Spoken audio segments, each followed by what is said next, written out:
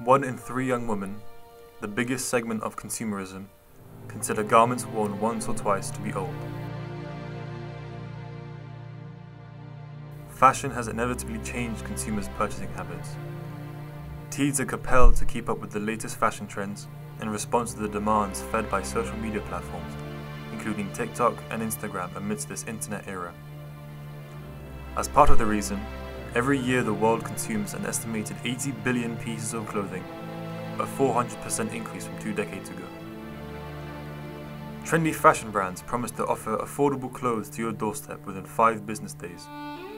It would be difficult to escape this oversaturated world of fast fashion if you have been accustomed to such comfort and ease. We are all surrounded by fast fashion every day, but does the public know anything about it? No. No. No, I don't know. Fast fashion? Yeah. No. No. Is it the ever-changing face of today's fashion? What? Fast fashion. Nope. Evidently, not everyone knows. Fast fashion is a fairly new concept that originated in the 2000s with retail brands like Zara and H&M. As the name suggests, fast fashion emphasizes the feature of delivering the trendiest item to customers at astonishing speeds for affordable prices. However, the clothes industry has already been a constantly evolving production system since the 1800s. Before the 1800s, most people relied on rearing sheep to gather wool for spinning yarn to weaving cloth to manufacture garments. As you would imagine, this took a lot of time. After the Industrial Revolution, the cycle of fashion accelerated. New textile machines, factories, and ready-made clothing with a variety of sizes sprung up. The invention of the sewing machine led to a very quick decline in garment prices and a massive expansion in the size of the clothes manufacturing industry. Yet the rise and shine of fast fashion began in the 1960s, when young people embraced trendy yet affordable clothing to follow these new patterns and rejected the fitted traditions of older generations. Fashion trends started to pick up speed. Massive textile factories were popping up all over developing countries, as fashion designers scrambled to keep up with the rising demand for inexpensive garments. This is how fast fashion was born. Over 2 centuries of development, fast fashion has become life's essential. Whenever you want to dress for your Christmas party, smart, casual for an interview, or even sportswear. I asked Fawn what she thought about fast fashion.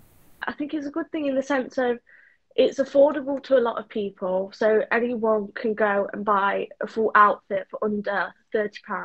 Mm-hmm. And there's a large size range.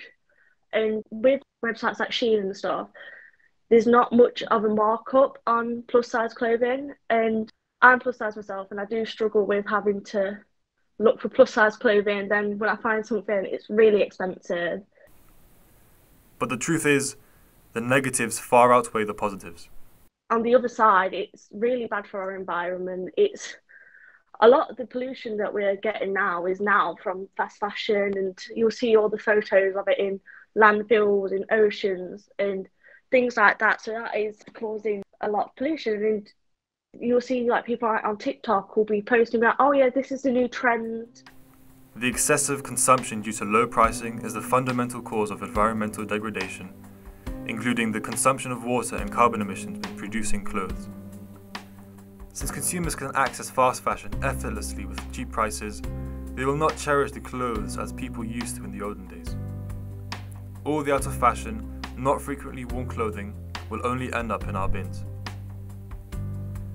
The House of Commons Environmental Audit Committee in 2019 showed that around 30,000 tons of textile waste ends up in household black bins every year, sent to landfill or incinerators. Less than 1% of the material used to produce clothing is recycled into new clothing at the end of its life, with one survey showing that nearly a fifth of 2,000 British shoppers surveyed admitted to binning clothes, thus contributing to polluting the world around us. Don't you think it's a waste of money if you bin clothes that you will only wear a few times? Aside from the huge waste produced during the manufacturing process, the material itself uses a lot of natural resources and creates water and air pollution. Take denim as an example. Although it is made of 100% cotton, it takes 10 to 12 months to fully biodegrade. However, denim is blended with other synthetic fibers like spandex for added stretch. As a result, can take much longer to biodegrade depending on the ratio of the blend, and often leading microfibers to end up in rivers, lakes, and our oceans. It's time for you to distance yourself from fast fashion. You might ask, how can I stay away from cheap and fancy clothes? There are way more alternatives to fast fashion out there for you to explore, such as buy less and consider cost per wear. When you're looking to buy an item of clothing, ask yourself how many times you are likely to wear it before getting rid of it. This is a tough one if you have budget constraints. When we buy cheaper clothing, however, we think we are saving more money than we are. Should you spend £9 on a top that will last you 3 months, or £59 on a top that will last 10 years? Give your clothes a new life by upcycling. Whether you're upcycling things you resell or buying products from designers, it's always nice to know that you have something that is completely unique. Take Nina as an example. Hi, I'm Nina. I'm from Slovenia, so a bit far away from you. I'm a textile engineer and I'm a designer of a recycled brand called Nina Rosina.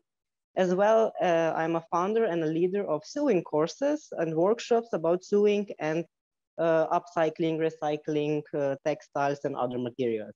That's why I always use like old shirts, or I upcycle men's sweaters or things like that. So always something new from something old.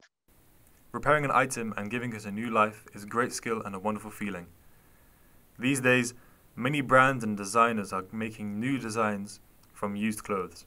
As a textile engineer, I know how much textile we already have in the world. I know how much it can be produced in just a single day. It's like enormous masses of textiles that are made, and also clothes, and how much they exchange in the shops. Like usually it was like 2 times a year. Now it's 6 to 10 times a year that they change in a store. What do they do with all the clothes that are not bought? So usually they just burn it, they sell it to somewhere else so that we don't know, to Africa or lands that are, we don't know what's actually going on there.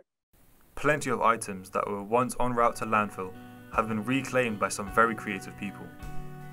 There is also huge social and economic benefit for small local businesses, as well as rural village industries to consume their upcycled products, and also a great way to show support to every upcycled product maker who strongly believes in a level of craftsmanship that we just don't see very much anymore. Cheap clothing not only wastes your money, it also destroys the planet we are living in. We still have a long way to get rid of fast fashion. But as long as we work together to combat fast fashion, we will see the decline of fast fashion someday soon.